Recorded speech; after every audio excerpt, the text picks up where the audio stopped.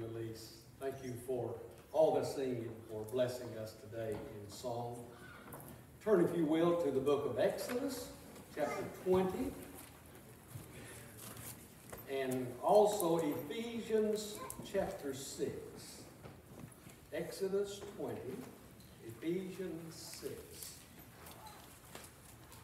I want to share with you today on the subject, the Christian home.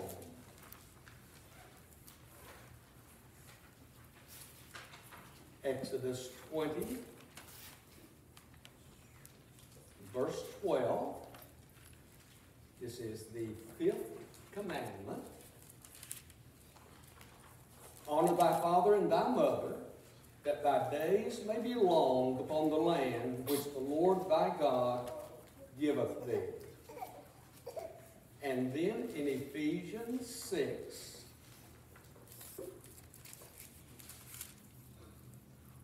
and verse 1, children, obey your parents in the Lord, for this is right.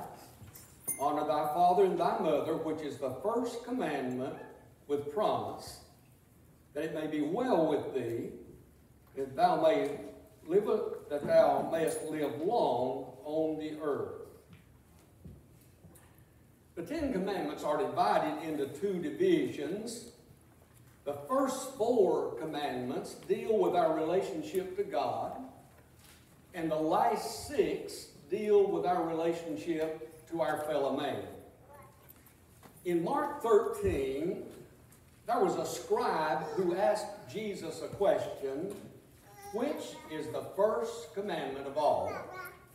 And Jesus answered, thou shalt love the Lord thy God with all thy heart, with all thy mind, with all thy soul, with all thy strength. This is the first commandment. And if we keep this first commandment, we will automatically be keeping the first 4 commandments in Exodus 20.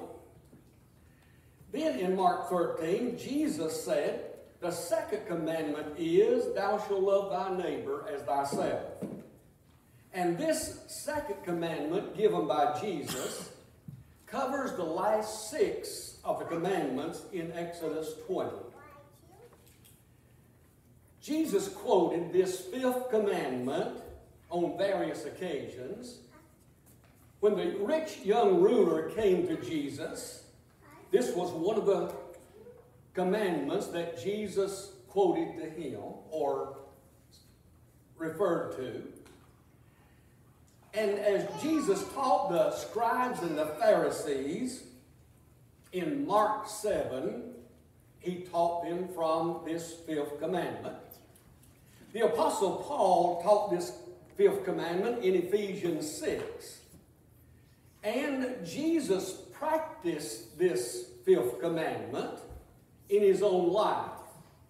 Luke 2 says that Jesus went down to Nazareth and he was subject to his parents. Someone has said that there is no more serious damage done to our society than the failure in keeping this 5th commandment. Today, let's think together on the Christian home. First of all, the model home. You've heard the saying, as the home goes, so goes the nation. And I would say, so goes the church, so goes society. And that is a true statement. The greatest failure in America today is the breakdown in the family and the home. There are so many fractured and dysfunctional families. And the nuclear family has become a rare thing. That is where parents and their children live in one household. And so this has contributed to the juvenile problems in our world today. But in the home, each family member has a responsibility. And when one family member fails to fill their role, then it leads to a breakdown in the family and the home. I want us to note the order of the Christian home. The first order is a husband who loves his wife. Ephesians 5:25 says, husbands, love your wives. And then it talks about how he should love his wife. Verse 25 says, as Christ also loved the church and gave himself for it. And so that is sacrificial, self-giving love. And then, verse 28, husbands are to love their wives as their own bodies. The husband will nourish and cherish his own body, and he is to nourish and cherish his wife, just as the Lord cares for the church. And just as the husband cares for himself, even so he cares for his wife. And this leaves no room for neglect or abuse. But rather, the husband will show tender, loving care to his wife. And then the second order is a wife who is submissive to her husband. And I know that word submit just automatically strikes a negative note with many wives. Many wives think that I'm supposed to be a slave. And many husbands have totally misunderstood and misused that term submit. Husbands sometimes think their wife is a slave. But Ephesians 5:21 says, submitting yourselves one to another in the fear of God. In Ephesians 5:6, we have the order of the home. Wives, submit to the husband. Husband, submit to Christ. Children, submit to the parents. Servants, submit to their masters. And we might say that that is the employee, submit to the employer. And so every Christian is to be submissive. And folks, apart from this order, there will be chaos in the home. Someone said, there are two reasons for the wife to submit to her husband. One is the lordship of Christ, and the other is the headship of the man in Christ. You see, the wife is subject to her husband, who is subject to Christ, and so both are under the lordship of Jesus Christ, and this makes for harmony in the home. Men, headship is not dictatorship. Someone said it like this, each for the other and both for the Lord. And so submit is a loving word.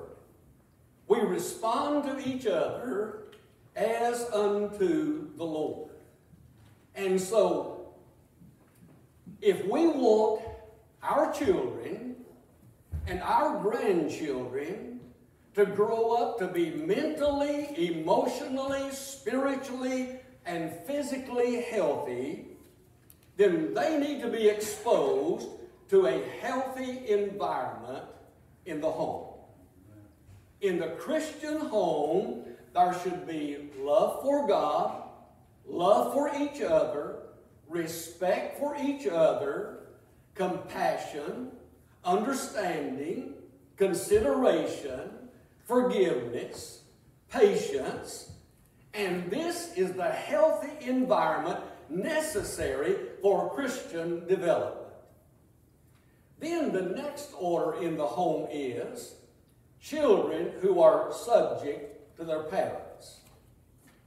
Obedience and honor and respect start in the home.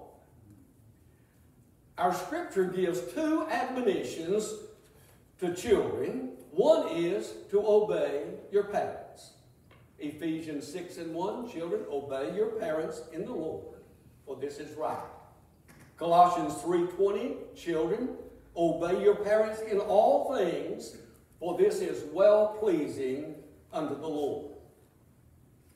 The children learn authority in the home. If there is no authority, no respect in the home, there will be none in society, none in the school. And so children are to respect their parents and to obey the parents. It is right to obey because this is God's command. The parents brought you into this world. The parents are wiser than the children, supposed to be. The parents know what is best and what is safe and what is good. And so it is right to obey. I know that the modern version of this scripture today is, parents, obey your children, and this will make them happy and bring peace in the home. But that philosophy ultimately leads to destruction and disaster in the home, in the school, in society. Someone is going to say, how long must I obey my parents? Well, I heard a preacher answer this question one time, and I certainly agree. He said that you obey your parents as long as you live under their roof, and they buy the groceries, and they pay the mortgage. Our scripture says, children, obey your parents in the Lord, for this is right. You obey your parents in the Lord. If the parent tells you to do something that is contrary to the Word of God and the teaching of the Scripture, then you are not under obligation to obey the parent. Otherwise, you are to obey. And then children are to honor their parents.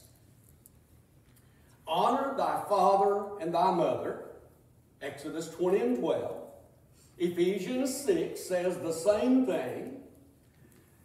Now, there comes a time when you no longer are obligated to obey the parents when you get out on your own, but we honor them as long as they live, and we honor their memory after they're gone.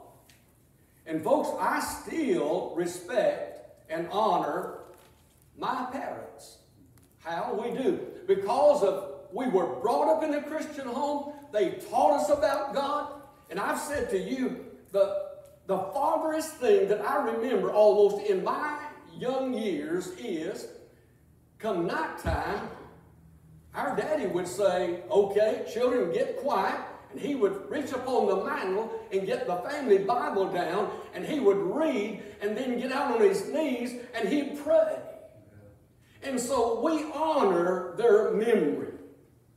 To honor is to show respect and love, to care for them, to value them, to consider them as precious. Our parents cared for us and provided for us and protected us while we were young. And so when our parents get older, let's not neglect them. When we were young, our parents had a responsibility to us, and when they get older, we have a responsibility to them. To neglect our parents is to disobey God's word. Now, many dishonor their parents by neglect. In the scriptures, the Jews were looking for loopholes to get out from under the responsibility of caring for their parents. And they devised a plan, and Mark 7 talks about this. These Jews would dedicate their possessions to the church, and they called that Corban. But yet they used their monies and their goods for their own benefits as long as they lived. And then when they died, whatever was left went to the temple or the synagogue. And so the Jews claimed no responsibility for their parents. And Jesus condemned this tradition. Obedience to parents, honor to parents is God's command. Now, let me say this.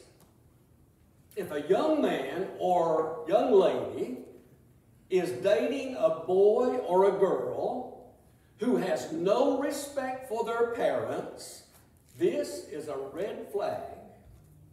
This is rebellion. This is disrespect. This is defiance. And someone will say, well, I'm not marrying the parent, but yes, you are to an extent.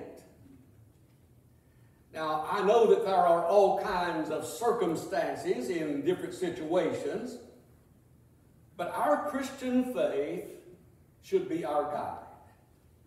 Love God first and foremost. Obey His word. Love one another.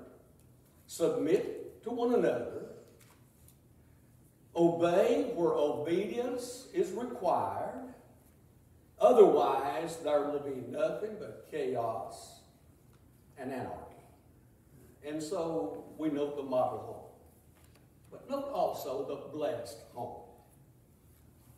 Psalm 37 and verse 23 says, the steps of a good man are ordered by the Lord. Even so, the arrangement of the blessed home is ordered by the Lord. When a home is arranged according to God's word, it is a healthy, peaceful home. A home where there is joy and laughter and sharing and conversation and communication. There is mental and emotional health. There is spiritual growth and maturity. And this is the kind of home that gives to the kingdom of God and to the church preachers and missionaries and deacons and teachers and faithful lay members. Christians who discover their gifts and their talents and who use them for the glory of God. This is the kind of home that God places His approval upon and His blessings and His power. And folks, we need to work at making this our kind of home. And there are all kinds of challenges that we encounter, but we all, and I know many of us are senior adults here today, but we still have our family relationships. Most of us, our children are married and gone, but we have grandchildren, and we have many who are being influenced by our life. But whatever your family status is, let's be Christian. Let's set a Christian example. And those who are looking up to us, who are being influenced by our life, let's lead them right. Let's teach them about God. But then the Christian home is endowed with God's promises. Ephesians 6 says, honor thy father and thy mother, that it may be well with thee. A life lived according to God's commands has quality. It is a blessed life, an abundant life. Not just survival, but this is the overflowing life. A life with joy unspeakable, peace that passes understanding, a fruitful life, a life that touches and encourages and lifts and blesses others. And folks, in the home, there should be peace and contentment. In the homes where we can be ourselves. Of course, let's be ourselves always. But someone has said, in the home you can let down your hair, can't you? And families need to be understanding of one another and considerate of each other. And it should be a place where there's love and unity and oneness and cooperation. And let's be the family of God in our homes, and then it'll translate into the church. It is the abundant life. The abundant life is like a tree planted by the rivers of waters that brings forth his fruit in his season. His leaf also shall not wither, and whatever he does will prosper. We can choose to live a barren life or a blessed life. A life lived according to God's word has quality. But then a life lived according to God's word has quantity.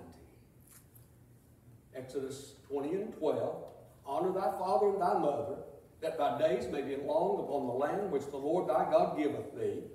Ephesians 6 and 2, honor thy father and thy mother, which is the first commandment with promise, that it may be well with thee and thou mayest live long on the earth.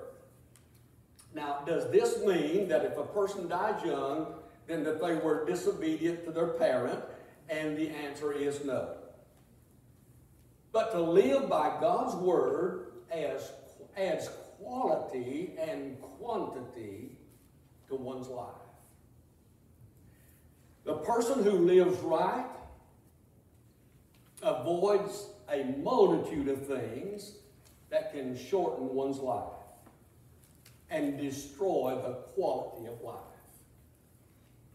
And yes, you can shorten your days or lengthen your days. And I think that's taught in the scriptures. But we look at a multitude of people today who go to a premature grave because of crime, drugs, alcohol, permissive lifestyles. And look at the multitudes of people who limit the quality of life by hate, and jealousy, and grudges, and ill will, and selfishness, and greed. And many homes and many individuals' lives are just boring, and there's no joy and no real peace because of these kind of things that they allow to dominate their life. God's word says, blessed is the man who walketh not in the counsel of the ungodly, nor standeth in the way of sinners, nor sitteth in the seat of the scornful. But his delight is in the law of the Lord, and in his law doth he meditate day and night. In Matthew chapter 5, 9 times Jesus promised and pronounced blessings upon those who live by God's word. Well, the model home, the model family, the model Christian has God's approval, God's blessings, and God's promise. Each of us owes honor to God first and honor to our parents. Children, and each of us, honor thy father and thy mother, that your days may be long upon the land which the Lord thy God giveth thee. Let's show honor and respect to every person, to each other. Every person is valuable. Every person has worth. And yes, every person makes mistakes. But we can move beyond those mistakes. And we can have quality in our life and quantity. Let's just live for God and enjoy his blessings on our life, on our home, on our church. Let's pray. Thank you, Lord, for Christian homes, Christian families, the home where your name is not strange, and where it's it's not awkward to talk about you, about your word, about the church, about your goodness and love and grace. Lord, may we, as parents, as grandparents, talk about your love and goodness when we're around our families, our grandchildren. May we just let them know that you are first and foremost in our lives, that you are the center of our life. Thank you, Lord, for Christian parents and grandparents and Christian sons and daughters. And thank you for the makeup of the family in the home. And whatever our family status may be, Lord, that we'll make it good and make it a Christian home where you're honored. Thank you for your love and grace.